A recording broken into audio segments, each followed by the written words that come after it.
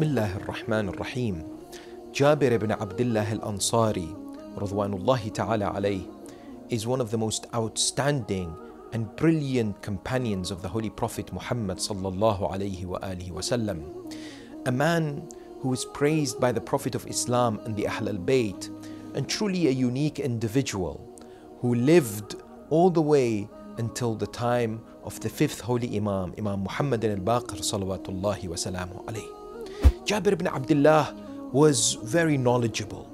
He was devout towards the Holy Prophet and the Ahlulbayt. He was a champion of the wilayah of Ali Muhammad.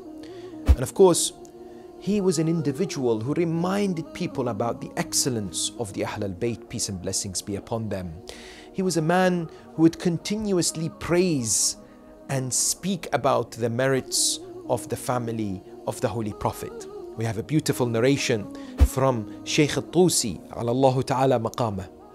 He talks about the narration from Imam al-Sadiq alayhi salam, from Imam Ali ibn al-Hussein, Zayn al-Abidin alayhi salam, who narrates and says that on one occasion, I was walking behind my father Imam al-Hussein and my uncle Imam al-Hassan, peace and blessings be upon them. And this was in Medina. It was the year that Imam al-Hassan alayhi salam was martyred. He says, all of a sudden, we saw Jabir ibn Abdullah al-Ansari and Anas ibn Malik approach.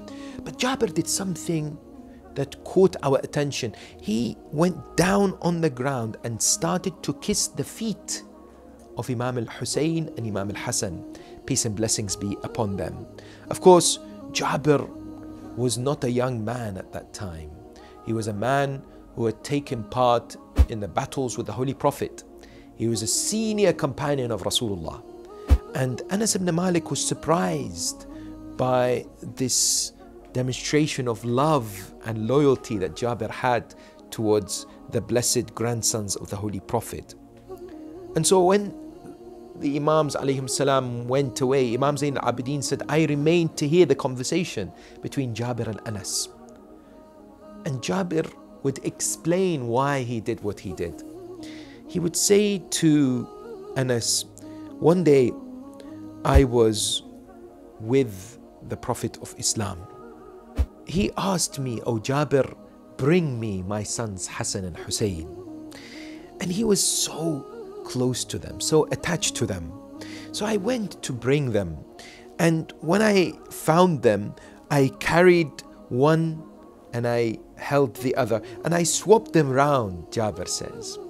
And so when I reached the Holy Prophet, he saw me doing this. And then he was delighted. He was joyful. And so he asked me, oh Jabir, do you love them? Do you express your gentleness and kindness towards them? He says, why should I not? And I know how much they mean to you, Ya Rasulullah. So the Prophet of Islam responds to Jabir and says, let me tell you this, when Allah subhanahu wa ta'ala created me, He placed my existence as a nutfa, as a small clot, so to speak, and He placed it, which is pure, in the loins of my father Adam. And this kept going from one loin to other of the prophets until the time of Abdul Muttalib. Then it split to two. One of it was in the loins of my father Abdullah, and another was with Abu Talib. He says, and then I was born, and I am the final of the messengers and the prophets. Ali ibn Abi Talib was born. And so he is the greatest of the awsiya, the vicegerents. Then this particular nutfah combined from me and Ali. And indeed, these two, Hassan and Hussein, were born. They are my progeny. And indeed, he looked at then Imam al-Hussein alayhi salam and would say that from him there would be a man who would be born, who would fill the earth with justice and equity as it has been filled with evil and vice. It says, وَهُمَا سَيِّدَا شَبَابِ أَهْلِ الْجَنَّةِ طُوبَى لِمَنْ أَحَبَّهُمَا وَأَبَاهُمَا وَأُمَّهُمَا. That victory be for whoever loves them, loves their father, loves their mother. وَوَيْلٌ لِمَنْ حَارَبَهُمْ وَأَبْغَضَهُمْ. Woe be to the one who stands against them and fights them. Of course, Jabir ibn Abdullah al-Ansari radwanullahi ta'ala alayhi, according to narrations, was the first of the righteous believers to perform the ziyarah of the blessed grave of Sayyid al-Shuhada Abu Abdullah al-Hussein salawatullahi wa salamu alayhi.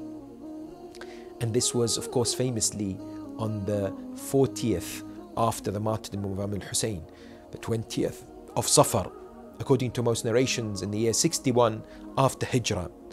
This narration is told by his servant, and his servant would come forward and say, Atiyya, that I bought my master Jabir ibn Abdullah, who by that time had become blind. And when I brought him to the land of Karbala, he performed the ghusl from the river of Furat. And thereafter, I saw that he was in a state of grief and mourning. And he asked me, take me to the grave of my beloved Hussein. I held his hands, and the moment we reached on the grave, he threw himself on the grave and began to kiss it and began to weep until he became unconscious. After he regained his consciousness, he began to recite the ziyarah, the wonderful lines which expressed his deep connection, his wonderful loyalty with Imam Hussein alayhi salam, his desire to have been with the Imam, peace and blessings be upon him. That moment, Jabir recited, Ya Hussein, Ya Hussein, Ya Hussein. He called the beautiful name of Sayyid al-Shuhada 3 times. And then he famously said, Habibun la yujibu habiba. That a beloved is not responding back to the one who loves him. Then he says, how can you answer back when your neck has been severed and your head separated from your body and that your lips has been stabbed? But I bear witness, فأشهد أنك ابن النبيين وابن سيد المؤمنين وابن حليف التقوى وسليل الهدى وخامس أصحاب الكسى.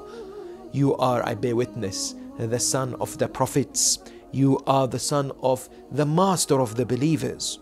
You are the one who is the son of the one who established piety and taqwa, and the 5th from the people of the cloak. And then he wonderfully mentions wonderful lines that should be reflected upon. And then he famously says towards the companions, he says, Assalamu alaikum ayyuha al-arwah allati hallat bifina'i qabr al-Husayn wa anakhat birahlih. أشهد أنكم أقمتم الصلاة وآتيتم الزكاة وأمرتم بالمعروف ونهيتم عن المنكر. He bears witness that these individuals were buried with Imam al-Hussein. All the Shuhada of Karbala established the prayers. They gave the zakah. They enjoyed the good and forbid the evil. And then he says, وَالَّذِي بَعَثَ مُحَمَّدًا بِالْحَقِّ. Part of what that wonderful lines by Jabir ibn Abdullah al-Ansari next to the grave of Hussein ibn Ali was that I swear by the one who sent the message towards the Holy Prophet, لَقَدْ شَارَكْنَاكُمْ فِي مَا دَخَلْتُمْ فِيهِ. We gain the reward of what you did. But Atiyya said, I looked at Jabir and says, how is it that we gain some of the reward that they have attained, where we have not come and fought with them, we have not struck anyone with the sword, and we have not indeed given our lives? Jabir said, O Atiyya, I heard my beloved Rasulullah says, Man ahabba qawman hushira ma'ahum, wa man ahabba amala qawmin ushrika fi amalihim. Whomsoever loves the actions of a group of people, they get the reward of those people. And whomsoever loves a group of people will be resurrected with them. peace and blessings be upon Jabir ibn Abdullah al-Ansari, the righteous of the Sahaba of the Holy Prophet and the Ahlulbayt and all of Shuhada'i Karbala.